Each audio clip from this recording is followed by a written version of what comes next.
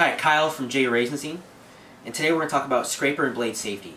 Here I got a Triumph scraper and replacement blade pack.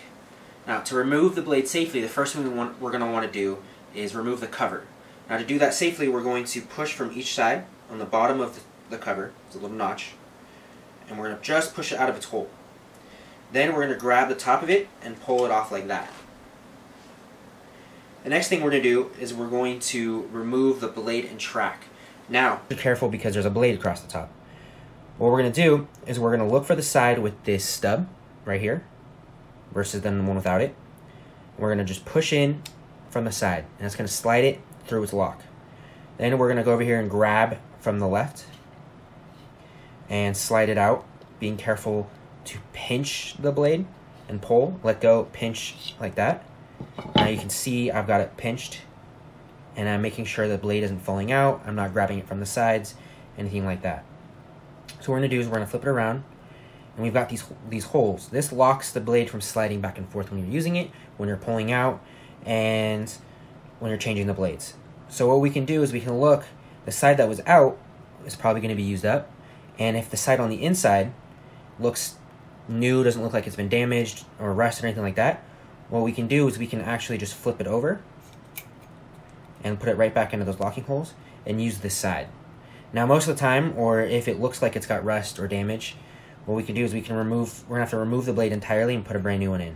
So we're going to grab it, pinch the blade again, and on our blade pack, we got this little hole. Now this hole is to put our old blades in and have a spot to keep our used up blades like that. And then we're just going to slide it in. So now we've got all of our old blades, used blades, nice and safe and collected in this little container. Then on the other side, we've got our brand new ones, and you've got this finger hole right here, and we're just going to push gently but firmly like this out. And once we've got it almost out, we're going to pinch from the middle, slide it out like that, and we're going to grab our track. And the same thing, we're going to carefully put it into position, make sure it slides into those locking holes, doesn't go anywhere. And then on our scraper, we've got a short side and a long side. We want to take the short side and face it toward us, and then take our track,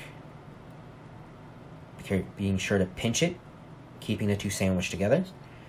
And then we're going to look for the side with that notch and just push that notch back in. And once it's in, we can grab from this side and then just gently push. And the last little bit, we can use a finger on the side, and it'll lock in place. When it clicks, it's then locked in place in the scraper, and those holes that we saw earlier are going to lock it to the track, and it's going to be safe to use. Then we're going to put our cover over it until we're ready to use the scraper.